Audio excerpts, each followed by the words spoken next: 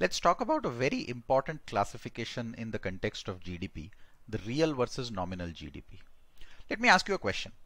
This GDP growth number that we keep hearing about India, let's say over the last decade, India's GDP growth would have been about 6 to 7%. This GDP growth number, is this real or is this nominal? Right? Think about it. It's also important for us to understand what is the relevance of having two of these data points. So let's try and understand that in this video.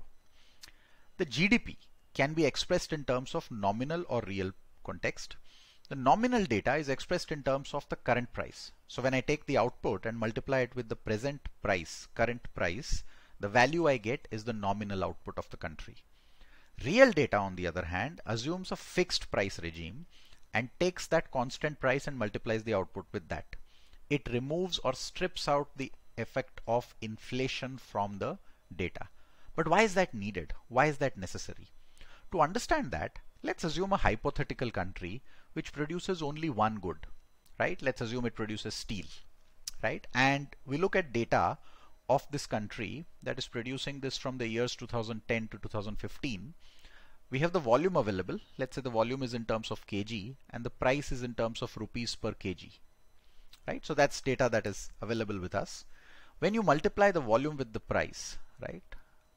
Column 2 and column 3, when you multiply, what you get is the output of the country. That's your GDP value. Now, I would want you to pay attention to the years 2012 and 13, right? Look at the change in output. 2940 moves to 3328. That's a growth rate of 13.2%, right? That's a healthy growth rate. But when you look closely, what has happened is the actual output in volume terms has gone down. Now, because you're looking at gross domestic production or output, this can't be good, right? If the country's population is growing, you're producing lesser steel or whatever commodity this is per capita, and that's not a growth scenario. What you realize is the growth is being driven by the change in price.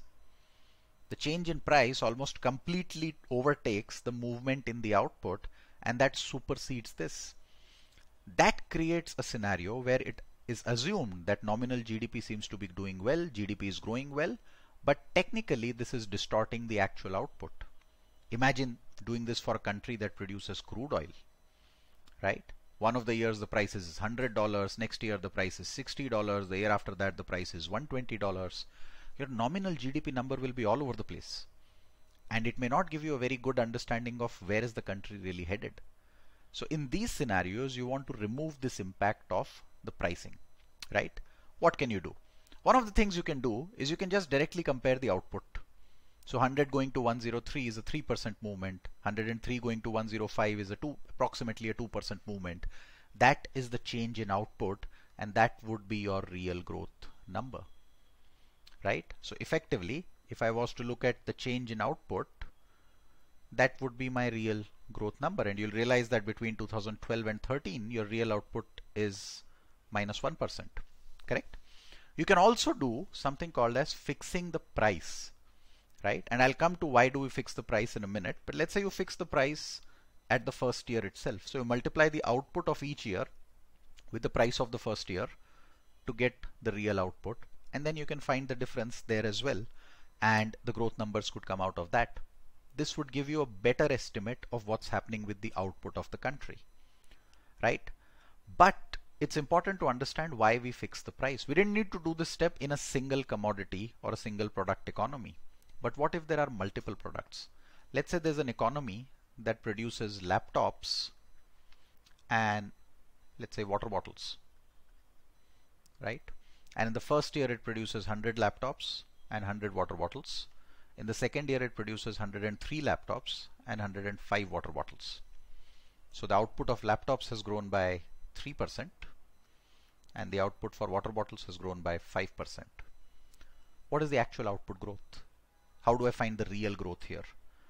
You'll realize that if I take a simple average, that tends to distort things because the actual value of these products is very different. I would want to take a weighted average. For a weighted average, I would need to introduce the price. Recall that change in price or inflation was the problem for us. Price itself is not a problem. So if I fix the price, if I can fix the price, then that solves the problem. Let's assume a laptop was worth 50,000 and a water bottle was worth 50 rupees. If I fix the price in both the cases, this is GDP for year 1, this is GDP for year 2. Once I have fixed the price, the difference is my real GDP growth. That is how you calculate real GDP growth. The year in which we fix the price is known as the base year.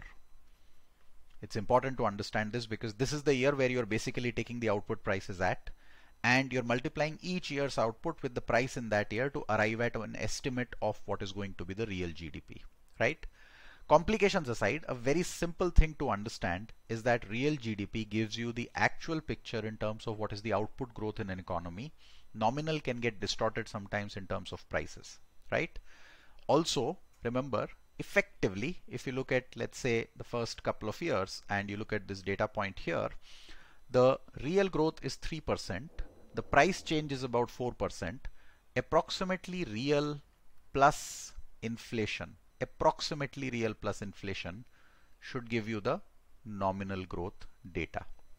Now in India, if you think about it, inflation over the last decade would have been about 4 to 5%. Real GDP growth has been about 6 to 7%. That would give a nominal GDP growth of about 10 to 12% over the last decade. The number you keep hearing about India's economy size is basically the absolute GDP data, but the growth number that you read about is always real GDP growth. So that's what is to be covered under real and nominal GDP. We understand the importance and relevance of real GDP growth because this gives you the actual output growth in the economy, and that is what drives the rest of the stuff in the economy. So that's all about real and nominal GDP.